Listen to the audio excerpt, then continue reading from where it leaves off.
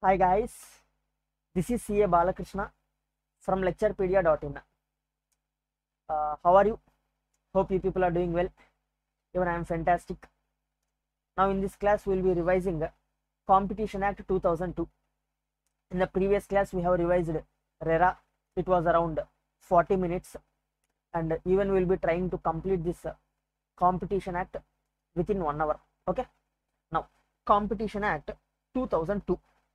This act has come into existence in 2002. Now before 2002 there was a particular act by name MRTP Act 1969. Okay, Monopolies Restrictive Trade Practices Act. Now the Competition Act was brought into existence by removing MRTP Act. Why MRTP Act was removed? Because there were various defects in the MRTP Act. Okay, in 1992 our country implemented these LPG schemes. Now the MRTP Act was not in promotion of the LPG schemes. Okay, basically MRTP Act doesn't work for promotion of competition. Okay, it works for restricting the monopolies. Okay, so this act was removed and in its place Competition Act 2002 was brought. Okay, which promotes the competition. Okay, now structure of this Competition Act. Basically in this entire Competition Act can be divided into two parts.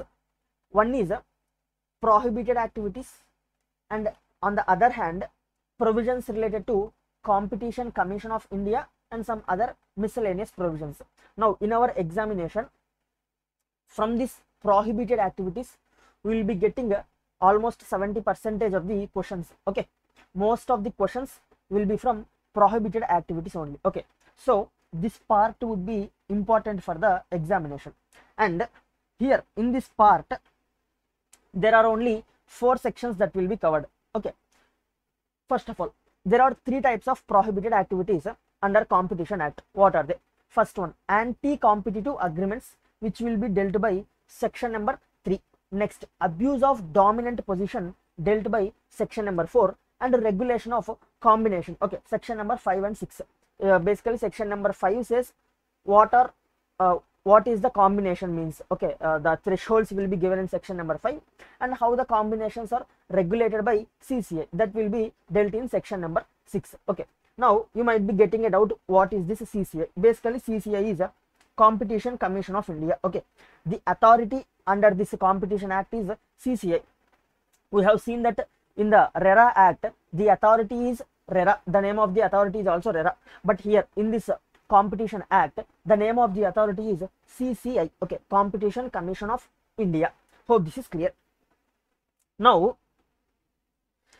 as we have seen that there are 3 types of prohibited activities. The first one is anti-competitive agreements. Okay, we will be starting with that anti-competitive agreements. Basically these anti-competitive agreements are void. Okay, these anti-competitive agreements are void, but first of all we will understand what are agreements and which type of agreements will be anti-competitive in nature. Basically agreements can be either written or oral, and any agreement which causes appreciable adverse effect on competition in India will be anti-competitive agreement. Okay, if the agreement causes appreciable adverse effect on competition in India, then that type of agreement will be anti-competitive agreement. Now there are 2 types of anti-competitive agreements. First one is horizontal anti-competitive agreement, next one is vertical anti-competitive agreement. Now what are these horizontal anti-competitive agreements? See, if agreements are entered by businesses at same level, then they will be known as horizontal and anti-competitive agreements. Let's say for example the manufacturers enters some agreement, then that would be horizontal agreement. Okay, if retailers enter some agreement, that will be horizontal agreement. Okay, if distributors enter some agreement, that would be horizontal agreement, because the people at same level of business are entering into agreement. Okay, that is horizontal anti-competitive agreement. Coming to vertical agreements, vertical agreements will be entered by people at different levels of business. Okay, manufacturers and retailers, manufacturers, distributors, distributors, retailers. Okay, those types of agreements will be vertical agreements. Now regarding horizontal agreements, there is a presumption. Okay, the Competition Commission of India always presumes that these horizontal agreements are always anti-competitive in nature unless proved not to be anti-competitive in nature. Hope this is clear. Okay, now whenever a horizontal agreement is entered, the CCI will presume that that horizontal agreement is anti-competitive in nature. Okay, the parties have to prove that no, this agreement is not anti-competitive in nature because it is not creating any adverse effect on competition in India. Okay, that has to be proved by the parties. Whereas in case of vertical agreements, the CCI will not presume that the vertical agreements are anti-competitive in nature. Okay, vertical agreements are not anti-competitive in nature unless proved to be anti-competitive in nature. Okay, just opposite to horizontal anti-competitive agreements. Hope this is clear. Now, there are types of horizontal anti-competitive agreements and types of vertical anti-competitive agreements. Now, let us see them. Moving to types of horizontal anti-competitive agreements. They can be price fixation agreements. That means all the sellers in the market, they will come to a agreement that they will sell at same price. Okay, that would be price fixation agreement. Second, production limitation agreement. Okay, they will come to a agreement that we will produce only this much amount of goods so that artificial demand will be created for the goods in the market. If the production is reduced, the demand will automatically increase. So to create artificial demand or artificial lack of supply in the market, this type of production limitation agreements will be entered. Next, market sharing agreement. See, the sellers or the manufacturers, they will enter into agreement among themselves that one manufacturer will operate in south, one will operate in north, one will operate in west. This is known as market sharing agreement. Next, bid rigging agreement. Basically, in this bid rigging agreement, the participants, they will collude among each other so that they will allow only one particular participant to win the bid at a lower price. Okay, that would be bid rigging agreement. Now, regarding these types of agreement, we almost spent 1 to 1.5 hours in the regular class, but since it being a revision class, I can't spend more than this much of time. Next, coming to cartel. Now, cartel is also one type of horizontal anti-competitive agreements. Now, basically, cartel can be in the form of price fixation agreement, or in the form of production limitation agreement, or in the form of market sharing agreement. Okay, cartel can be in either of these three forms, but the speciality of cartel is that in the cartel there will be more people involved. Okay, some 6 to 7 parties will come together and they will form a cartel. Okay, the difference between cartel and this individual agreement is that in those individual agreements only some parties will be involved. Okay, only 2 or 3 parties they will involve in type of in the individual agreements, whereas in case of cartel more people will be involved. Hope this is clear. Next, moving to types of vertical anti-competitive agreements. Basically, there are 5 types of vertical anti-competitive agreements. First one, tie-in agreement. Regarding this tie-in agreement, the seller will say that if you want to purchase this product, along with this product, you should also purchase this product. Only then I will sell this product to you. Okay, that will be tie-in agreement. Next, exclusive supply agreement. Regarding this, we discussed the example of this motor vehicle showrooms. Okay, the Maruti Suzuki showroom, it sells only vehicles of Maruti Suzuki. Okay, that would be example of exclusive supply agreement. Okay, if you have taken the regular class, there we have discussed the example. Okay, you can see in your book, you can find it. Next, exclusive distribution agreement. For this, we have seen example of MRF tires and Seat tires. Okay, you can see in your book, you will find the example. Next, refusal to deal. For this, we have discussed the example of this Intel processor. Okay, next, resale price maintenance. Here we discussed the example of MRF tires. Okay, wherein resale price has to be maintained. Okay, you can refer your book, you will find those examples. Next, Now there are certain type of agreements which will never be called as anti-competitive agreements. Okay, for example, agreements which are related to, which are falling under Copyright Act, Trademark Act or Designs Act. Okay, those agreements will never be called as anti-competitive agreement. Okay, we have seen the example of Apple Incorporation.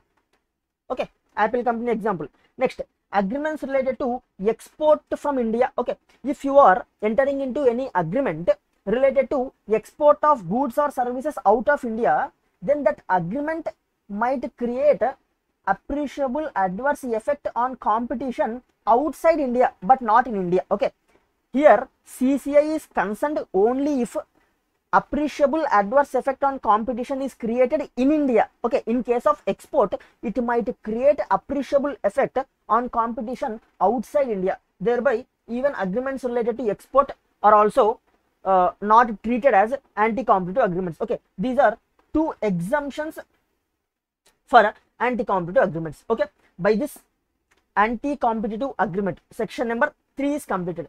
Now moving to section number 4, abuse of dominant position. We'll see that from the PPT. I guess you all have those PPTs. I have shared in the Telegram channel. You can download them from the Telegram channel. Now, section 4, abuse of dominant position. First of all, here in section 4, you have to remember that having dominant position is not prohibited, but abusing that dominant position is prohibited. Okay, now how the CCI will decide whether the dominant position is being abused or not? For this, there are 3 steps. First of all, the person should have dominant position. Okay, only if he is having a dominant position, he can abuse that dominant position.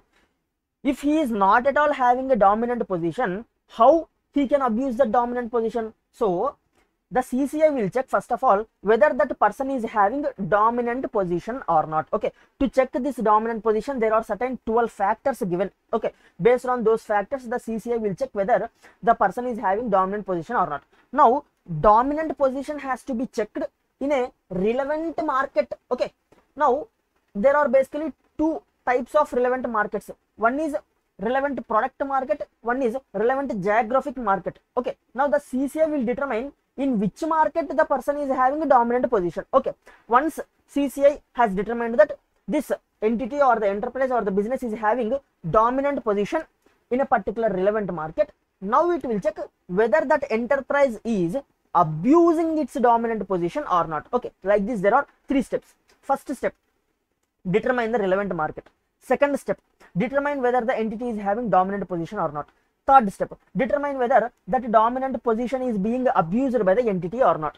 Hope this is clear. This is how the CCI will determine whether the entity is abusing its dominant position or not. Now to determine this, there are certain factors. Let us see. First of all, here are the steps, 3 steps. Now for determining the relevant market, there are 2 types of relevant markets. One is relevant product market, one is relevant geographic market. Okay, now these will be determined based on factors. To determine the relevant product market of the entity, the CCI will consider these factors, and to determine relevant geographic market, the CCI will consider these matters, these factors. Okay, it has decided the relevant market. After that, it will see whether the entity is having a dominant position or not. Now, for example, let's say in that relevant market, the entity is having 80% share in that market and remaining competitors are having just 20% share. In this case, it is clear that this entity is having dominant position in that market. Okay, like this, there are some 12 factors which will be considered by the CCI. Okay, based on all these factors together, the CCI will determine whether the person is having dominant position or not. Okay, if the CCI founds that that person is having a dominant position, okay, it is not prohibited to have dominant position. CCI will not take any action. It will further check whether that person is abusing its dominant position or not. Okay, now to determine whether that entity is abusing its dominant position or not, CCI will see whether that person is charging any unfair unfair prices. See, any discriminatory condition or charging any unfair prices, that will be checked. Next, whether that entity is limiting the production or technological development in that industry, okay, whether it is causing hindrances to the development of technology in that industry. In that case, it will be deemed that the entity is abusing the dominant position. Next, it will see whether that entity is indulging in any fraudulent practices, okay, so that the new entrants will not be able to enter into the market. Okay, you can say that creating some barriers so that the new entrants cannot enter into the market. Okay, if the entity which is having dominant position is doing these type of activities, then it will be deemed that that entity is abusing its dominant position. Okay, now to perform this investigation of whether the entity is abusing its dominant position or not, and whether any agreements that are entered by the entity are anti-competitive nature or not, there is certain investigation procedure prescribed. What is that investigation procedure? The CCI will follow. Let us see that.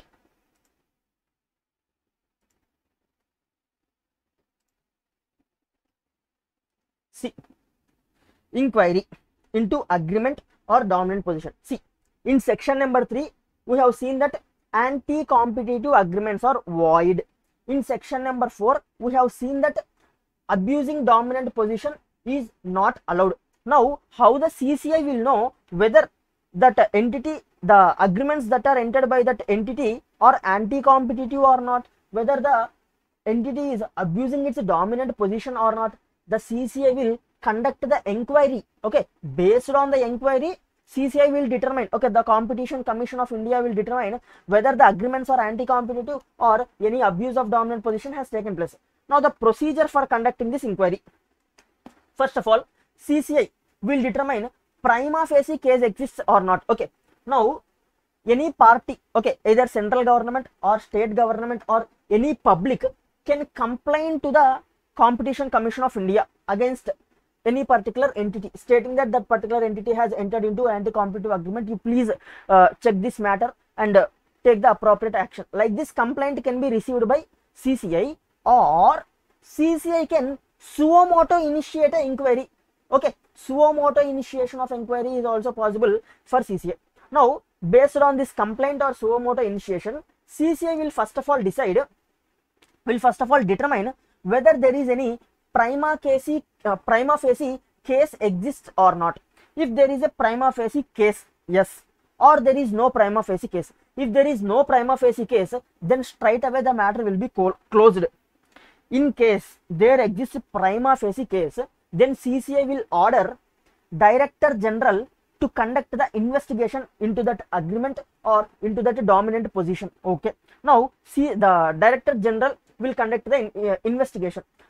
Based on investigation, Director General submitted a report to the CCI stating that there has been a contravention or there has not been a contravention. In case there is a contravention, then CCI may cause further inquiry to be conducted, and later on it will dispose the matter. How it will dispose the matter? It will pass the order of cease or desist. Okay, cease or desist order will be passed. That means that horizontal anti-competitive agreement or any vertical anti-competitive agreement you have entered, na, that is void. I am cancelling that agreement. From now, that agreement should not be, implemented. Like this, cease means stop. Okay, and also for that dominant position, you are abusing the dominant position, na. From now onwards, you should not abuse the dominant position. Stop abusing the dominant position. Like this, cease and desist order will be passed, and also penalty will be imposed. Okay, the amount of penalty can be up to 10% of the average turnover of preceding 3 financial years. See, here it is average turnover of some large entities will be in crores. Okay, of that turnover, 10% will be imposed as a penalty. It means a very huge penalty. Okay, now that is the situation when the Director General gives report stating that yes, there is a contravention.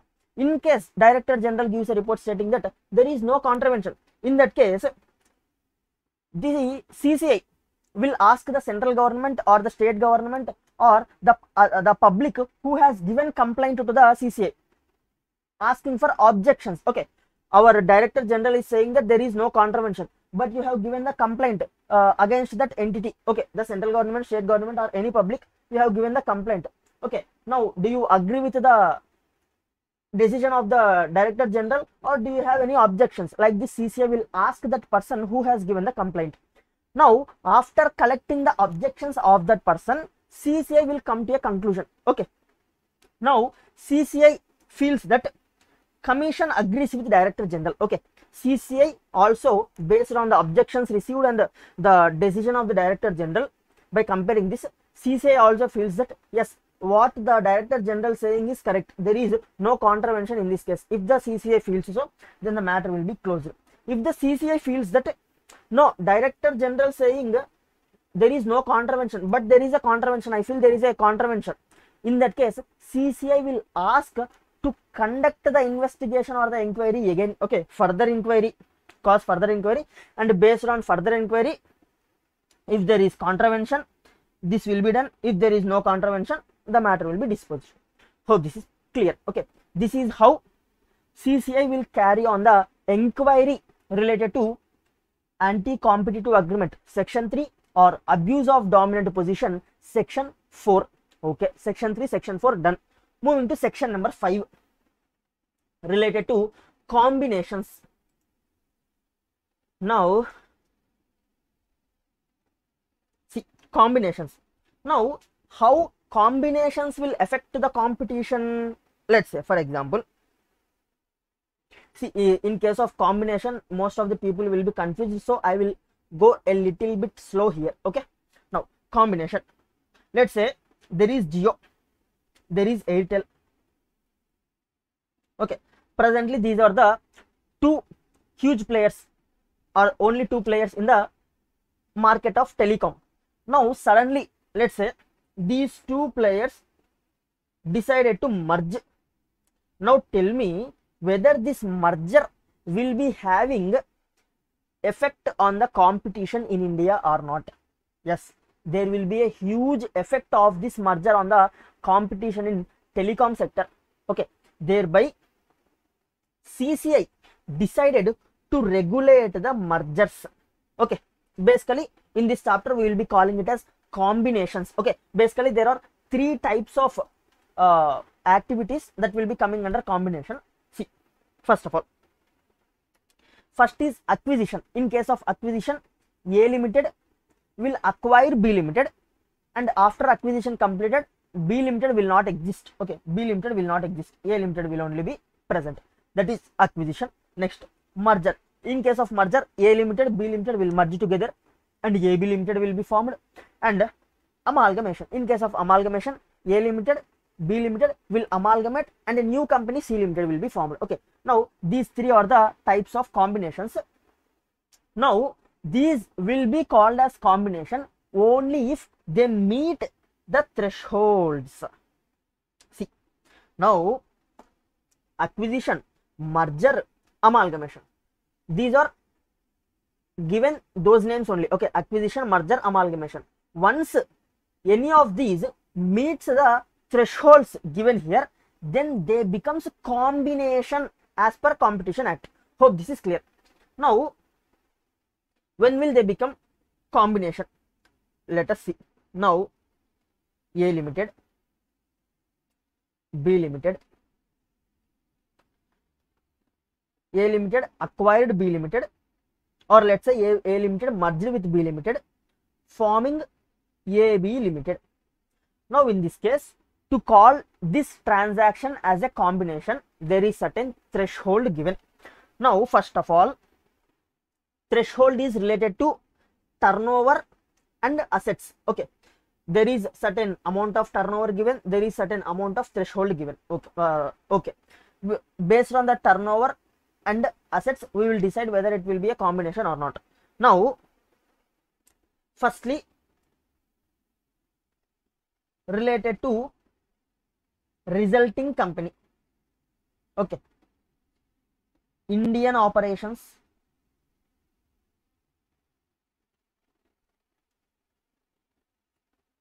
India plus worldwide operations. Okay, now A Limited merged with B Limited, forming AB Limited. Now after merger taken place, the Indian operations of AB Limited turnover, assets we will check. Okay, we will see the criteria. If the criteria is exceeded, then this will be called as a combination, or India plus worldwide operations turnover, assets. If that criteria exceeded, then this will be called as combination. Now we will see the criteria. Okay, see this first portion. Threshold above which CCI approval is required. Now operations in India. Okay, AB Limited's operations in India, assets exceed 2000 crore or turnover exceed 6000 crore. If any of these is satisfied, then that merger becomes a combination. Once it becomes a combination, it requires approval of CCI. Okay, what is the effect of becoming combination? The effect of becoming combination is that it will require approval of CCI. Okay, if it is not a combination, if it is below these thresholds, then approval of CCI is not required. Hope this is clear. In the same way, here you can keep or. Operations in worldwide and India together taken, assets are greater than $1000 million, of which Indian assets must be at least 1000 crores, or turnover greater than $3000 million, of which Indian assets Indian turnover must be at least 3000 crores. Okay, you need not by heart these limits. Okay, since it is an open book, you can just understand how these limits have to be checked. That would be enough. Okay, this is related to, this criteria is related to newly formed entity, or there is also another criteria. Okay, if this criteria is not satisfied, you should also check another criteria. Okay, if any of these criteria satisfies, then it becomes a combination. Okay, first of all, you have checked the first criteria. Okay, for the resultant company, you have checked whether the thresholds are meeting. No, thresholds are not met. You should not decide that it is not a combination. You should also check another criteria. What is that criteria related to? Let me tell you. Now this A Limited is there na. This A Limited merged with B Limited, forming AB Limited. Now basically, just a second. Yeah. Now this A Limited, in this A Limited, there is a company by name C Limited. Okay, C Limited is holding 26% voting rights of A Limited, or C Limited is having power to appoint more than half of the board of directors of A Limited. Okay, in this case, this will be called as a group. Okay, this will be called as a group. Hope this is clear. Now since A Limited merged with B Limited and formed AB Limited, this AB Limited plus C Limited. Okay, here because C Limited is holding this 26% or the half of the board of directors appointment right. So this AB Limited and C Limited, this will be a group.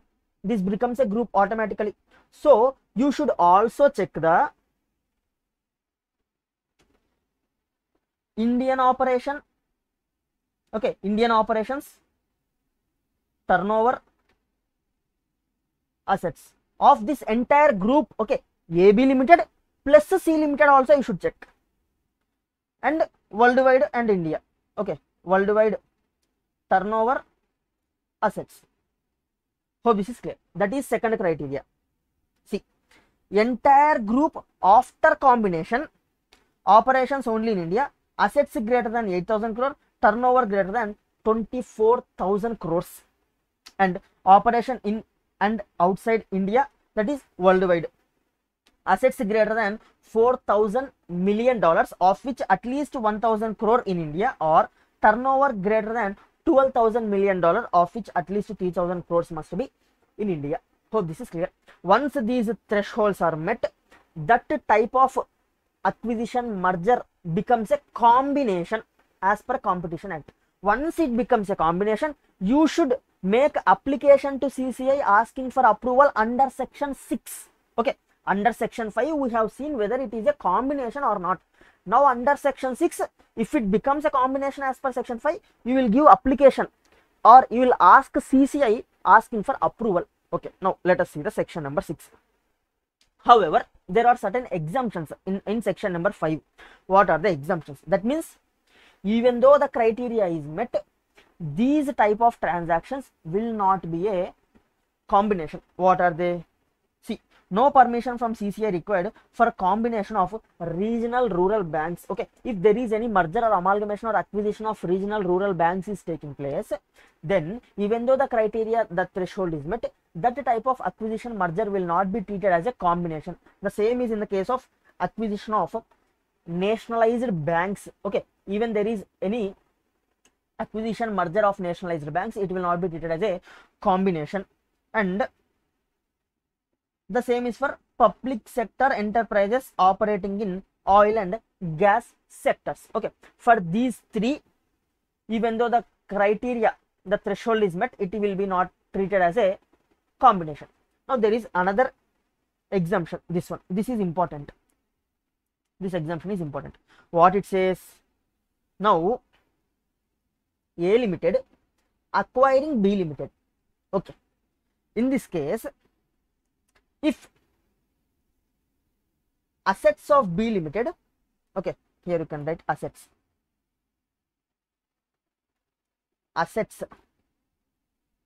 not more than 350 crore or turnover not more than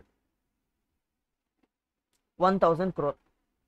Okay, if any of these two criteria is met, then even though the threshold is met, it will not be treated as a combination. That means the assets of acquiree company are less than 350 crores or turnover of acquiree company or less than 1,000 crores, then that type of transaction, okay, acquisition merger will not be treated as a combination even if the overall threshold is met. Hope this is clear. Okay, this exemption is important. Okay, next, moving to section number 6. First of all, section number 6 says that no combination must be entered which causes appreciable adverse effect on competition in India. This is a general rule. You should not enter into any combination which causes appreciable adverse effect on competition in India. Okay, section 6 also says that if you are falling under the combination limits of section 5, then you should make application to CCI asking for permission of CCI regarding this merger. Okay, now when the application should be made?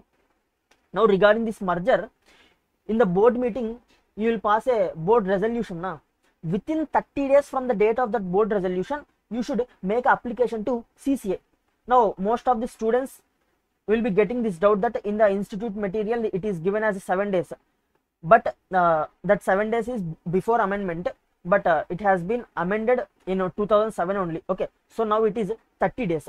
And you'll also be getting a doubt that in institute's material they will say he may at its option file with CCI for permission.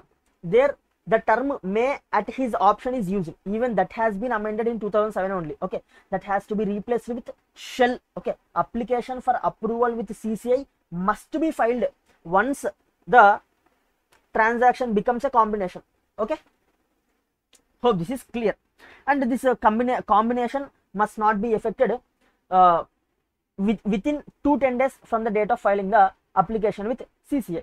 Now once the application is filed with CCI asking for approval, how CCI will proceed with that application? There is a procedure. Okay, CCI will conduct the investigation. Let us see, investigation of combination. Now here we need to read all these 4 sections together.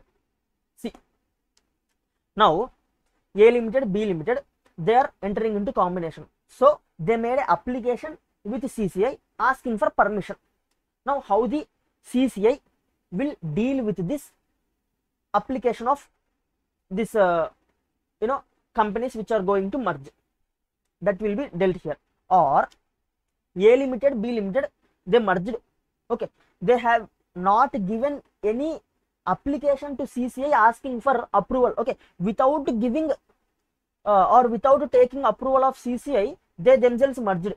Now in this case, CCI can suo motu conduct an investigation into this merger. Okay, even that process also same process. Okay, now we will see. First of all, notice to CCI under section 6 subsection 2 will be given. Okay, section 6 subsection 2 is asking CCI to grant the permission, okay, to this merger. That is notice to CCI under section 6 subsection 2. Once notice is given, what the CCI will do? CCI will see prima facie whether this combination is causing any appreciable adverse effect on the combination on the competition in India or not. Okay, that will be seen by CCI, and CCI decides that combination causes an appreciable adverse effect on competition, or it causes no appreciable adverse effect on competition. Okay, if it is not causing any appreciable adverse effect on competition, means CCI will happily approve the combination. But the problem arises when this combination is causing an appreciable adverse effect on competition in India. In that case, what it will do is, it will issue a show cause notice to the parties, asking them why I should not conduct an investigation into your combination. Okay, I feel that your combination is causing appreciable adverse effect on competition in India. Tell me why I should not investigate your combination. Like this, the CCI will give show cause notice and will ask those parties to reply within 30 days. Okay, and will ask to respond within 30 days. After giving this show cause notice, CCI will also ask its Director General to prepare a report on this combination. Okay, I want to know all the facts related to this combination. You prepare a report. Like this, it will order its Director General. Okay, however, it is not mandatory that it has to order. CCI may, at its option, it can order a report from Director General. Now once the parties have given their response and the Director General has given his report, what the CCI will do is, within 7 days of response from the parties, CCI can ask to public details of combination for public view within 10 days. Okay, now this parties have given response to the show cause notice. Okay, and the Director General has also given the report. Now CCI will ask the parties, you are entering into the combination, na?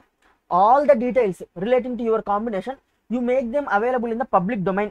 Okay, you make them available to the public, so that public will respond. If public are having any obligations or having any objections relating to the combination, they will respond. Okay, like this, the CCI will order those parties. Okay, they will publish those details in the public domain. Now public can provide objections within 15 days from the date of publishing the details. Within 15 days, public, if they are having any objections related to that combination, they can give response within 15 days. Now after completion of 15 days, once receiving all the objections of the public, CCI may call for additional information within 15 days after expiry of above 15 days. Okay, after expiry of 15 days, in further 15 days, CCI can ask the parties who are entering into combination to provide such further additional information as required by CCI. Okay, parties shall furnish such further information within further 15 days. Okay, they have furnished. Once the entire information is received by CCI, now CCI within 45 days will pass any of these 3 orders. See, now based on all the information that the CCI collected and all the objections received from the public, and based on the report of the Director General, CCI decides that there is no appreciable adverse effect on competition. In that case, approve the combination. Okay, if there is appreciable adverse effect on competition, then reject the combination. These two. Okay, third one, CCI feels that there is appreciable adverse effect on competition, but we can make some modifications to this combination. Okay, by making some modifications, we can remove that appreciable adverse effect. So CCA will propose to the parties, I want to make these modifications to your combination, whether you will agree to these modifications or not. Like this, CCA will ask the parties.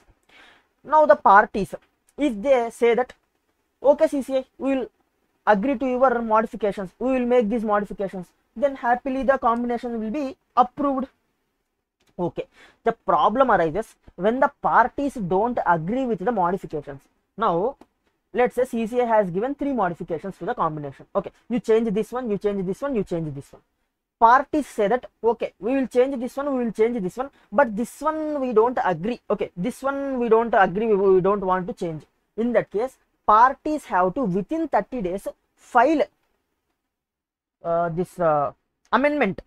Within 30 days file amendment to the modification. Okay, they don't want to change this third point now, so they have to convey it to the CCA saying that we don't want to change this third point. Now if CCA agrees with what has been said by the parties, then CCA will approve the combination. If CCA is not satisfied with what has been said by the parties, CCA will reject the combination. Okay, this is how the entire investigation process will take place. Now there are certain important points related to CCA, Competition Commission of India. Now who will be present in this Competition Commission of India? There will be chairman and there will be some members. Now what will be the salary that will be given to the chairman? 4 lakhs per month. For members, 3,75,000 per month. Now how this members and chairperson will be appointed to CCI? Basically central government will appoint these members and chairperson based on the recommendation of selection committee. Okay, the same is given here. And tenure, the tenure of this chairperson and members will be 5 years tenure or the age of 65 years, whichever is earlier. Hope this is clear. Okay, in the RERA Act also the same was the tenure. Okay, so by this I have covered almost all the important provisions of Competition Act. Okay, and if you wanted to purchase regular classes, you can visit our website lecturepedia.in and you can place your order. Okay, take care, bye bye.